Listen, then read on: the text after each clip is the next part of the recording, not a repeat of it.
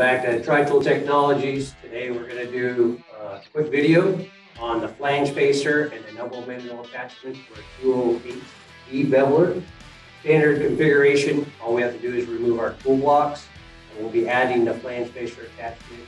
This will be capable to go ahead and put the record finishes on raised face, flat face, or a recessed face flange. It will have two trippers on it, where you can either 125 and a 250 finish. The same attachments are available for a smaller 204 and the large 214.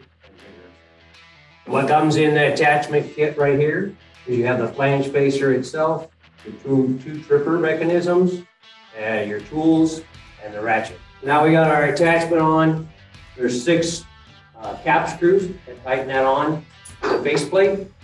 We went ahead and got one tripper put on. This is your tripper mechanism that engages and disengages with a pin, one on each side. So we would run one tripper for the 125 and 2 trippers for the 250 finish for the gasket surface. So we're going to use an elbow mandrel on our flanges. This can be used for elbows or fittings. With weld neck flanges, you want to use an elbow mandrel so your feet don't contact where the weld is and you can straight it.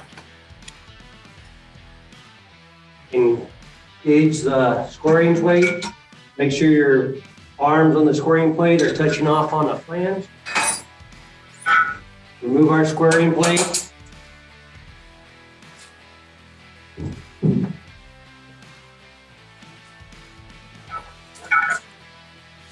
Choose your tool bit. It'll be dog-legged, so it's on the inside or the outside, depending on the diameter of the flange.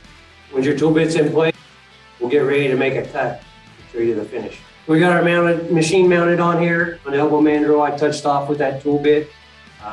Make a 10,000ths pass just to go over top of that raised face where there was damage.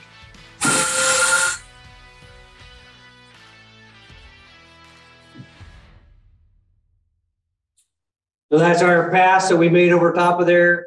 If you had a little bit more damage or if it was warped, you can go ahead and take another pass until you're completely cleaned up.